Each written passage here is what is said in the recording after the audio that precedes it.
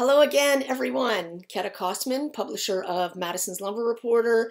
Since 1952, we track 450 individual softwood lumber and panel prices on the wholesaler level, so FOB Sawmill. And I'm here today to talk about the latest data for softwood lumber production in Canada and the US and the sawmill capacity utilization rates. This data comes out of the Western Wood Products Association based in Portland, Oregon, and anyone who really is interested in what I'm about to say, do contact them, www.wpa.org. They have a monthly publication called Lumber Track, which is where I got this information from. And it's really very good. Now, remember that my lumber prices are weekly for that week. And the other data that I talk about, like housing starts or the lumber production and sawmill, is monthly and is for some previous month. The most recent issue of the Lumber Track from the Western Wood Products Association is for June. I'm also going to cover railcar loadings, which I know that people like to see. And as I said in the previous video with the lumber prices, the supply chain and transportation has been a real issue for the lumber manufacturers and sellers always, but definitely for the past year, year and a half. Okay, so let's look at the data. The first 6 months of 2021, so January to June of 2021, U.S. lumber production increased by 5.3% compared to 1 year ago, to 19 billion board feet from 18 billion board feet. So that is first half of 2021 compared to first half of 2020. Looking at just June, production is up 2.3%. to 3.2 billion board feet compared to May of this year, when it was 3.1 billion board feet. So really pretty stable.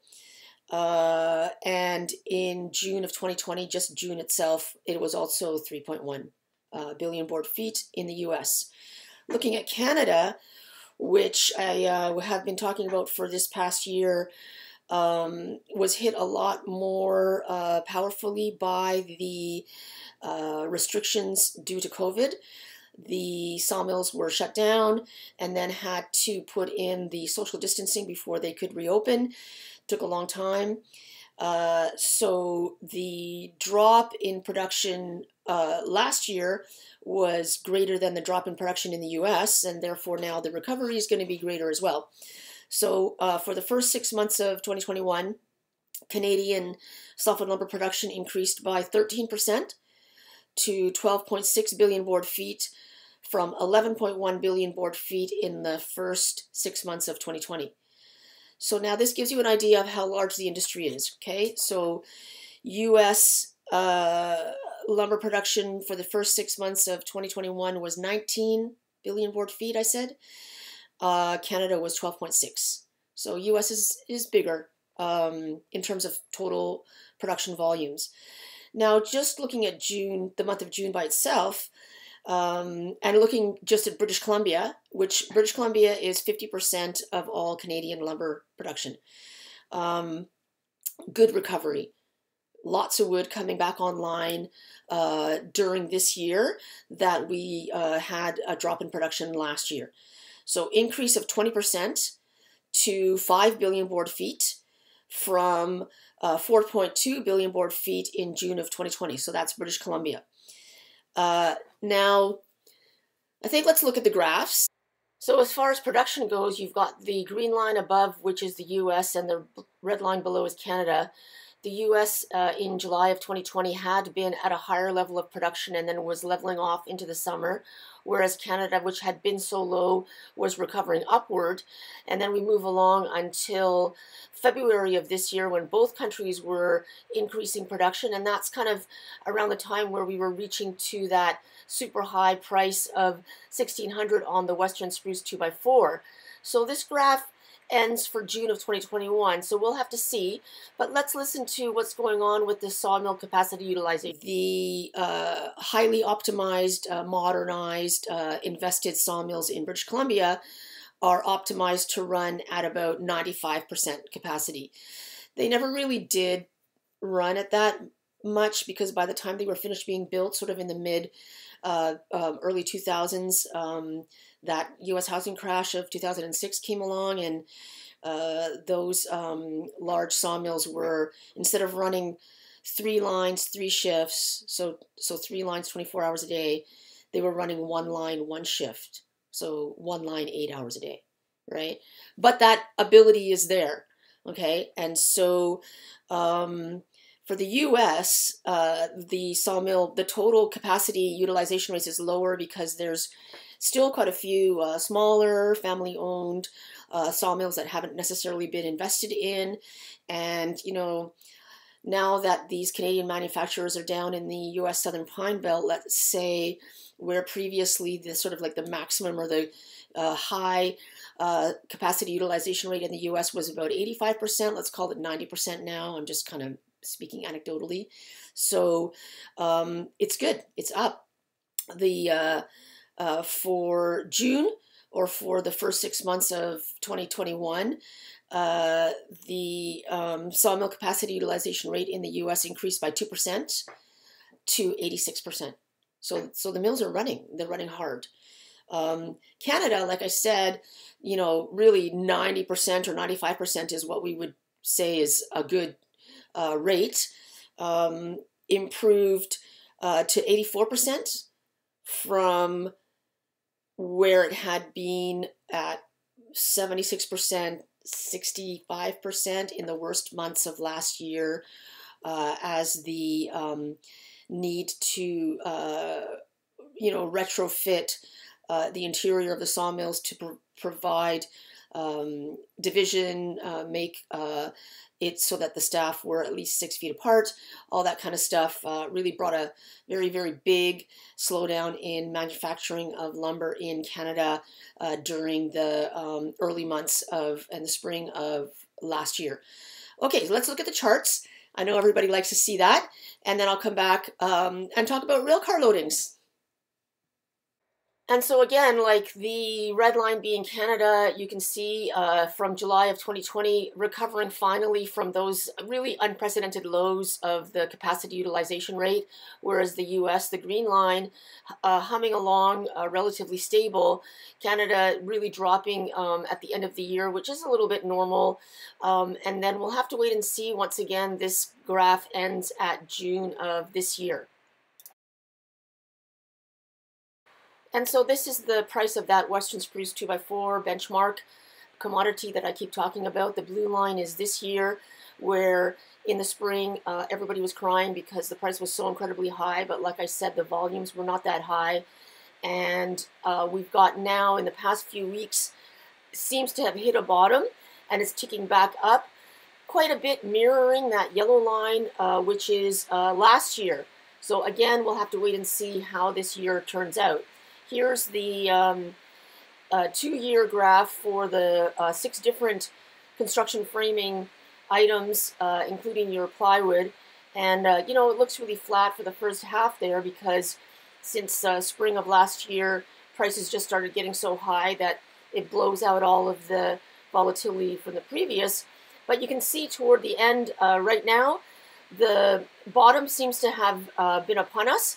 And whether that line, those lines continue flat along the trajectory that they are, or if they start to go up into November, we'll have to wait and see. Okay, great. So you can see now this combination of data really supports what I've been saying about the reasons why the lumber prices were changing, you know, since the past year and over the course of this year. The problems with supply chain and transportation are just enormous. I'm writing a story on my website about the cargo. Just been hearing some real problems at all the ports. A few weeks ago there was a issue with one of the large, I guess the largest port in Florida, the truck drivers were charging an additional $75 just to go there because they knew they were going to have to wait to unload. And I mean, that's unknown, unheard of, that a truck driver, that a trucking company can dictate a surcharge like that. Usually the customer's like, whatever, I'll get the next one, like, too bad for you. And now they're all doing it and people are paying because they can't get their goods to be moving. And all up and down the East Coast and all up and down the West Coast, especially in the US, I've seen, but we're having same issues here in Canada. There's unprecedented numbers of freighters anchored offshore waiting to find a berth to unload. So when you look at, like I said in my previous video about the lumber market, lumber is a forward indicator. It's going to let you know what's happening with commodities and generally with economic situation that other industries have not seen happen yet. Okay, so American Association of Railroads showing you United States forest products movement 2019, 2020, and the red line is 2021. This includes pulp, logs, paper, and lumber, okay? And so the same graph for Canada. You know, I guess it doesn't look too incredibly bad. We've got some drops there in the middle of the summer, not completely unusual. It's a real problem for sawmills to get their rail cars. I could do an entire thesis just on that. So here we have the same data. It's really good representation. It comes out of Yardeni. The red line is just lumber now, lumber and wood products, and the blue line is housing starts.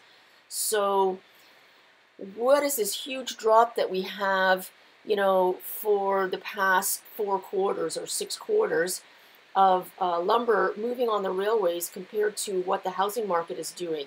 It really explains a lot what the prices were for your lumber products during that exact time. If you actually can't get the wood, of course the price is going to go up. So where we had these issues on the railway and with trucks for transporting lumber last year and through this year, now is being felt by other industries, by other manufacturers delivering their goods, having a problem, and guess what? The prices are going up and the customer is having to pay. I'm not going to itemize the things where the prices are going up. I think we had a pretty interesting conversation on Twitter earlier this year about shrinkflation or sneakflation, where the package of whatever it is you're buying is smaller, but the price is the same. So rather than like inflation, right? Rather than just straight up raising the price, which is also coming, manufacturers have been putting less product in the packaging and charging the same. So let's just leave that there. I've got the link to my website in my caption, and subscribe here on my YouTube certainly, but there's a in the menu on the top of my website a subscribe menu that you can fill out a form and get a sample of the full 450 lumber prices every week. Have a look, see what you think, and if that appeals to you, you find that interesting, and you think that that will help you with your business and making your plans, we can sign you up to the full dashboard, and you will be able to see the prices as they come out on Friday mornings rather than waiting a month until I have time to write it up and to make a YouTube. Okay.